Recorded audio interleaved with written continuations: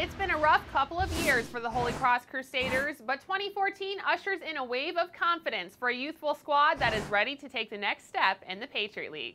It's a new year. You're always excited to get started with preseason camp and you'll see how your guys have progressed and just start practicing some new things that you want to implement and those kinds of things. So everyone's always excited to start the season.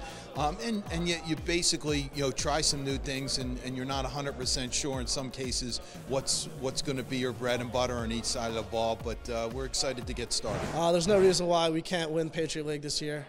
I know the polls don't have us doing that, but it's not where you start the season, it's where you end it. And we're going to go out there, we're going to fight every week and try to achieve our goals. We know every team's going to be good. Like I said before, you can't take anyone lightly, and we just want to take every team seriously and each game one at a time.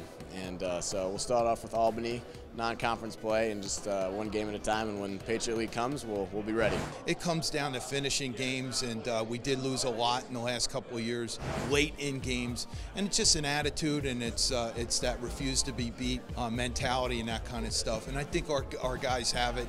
They've really made a huge commitment in the summer and the off season. A lot of guys on campus this summer working hard, and you can just see the attitude. And I think when you invest a lot into something like this, it's hard to let go very easily. So I think that's what it's going to come down to.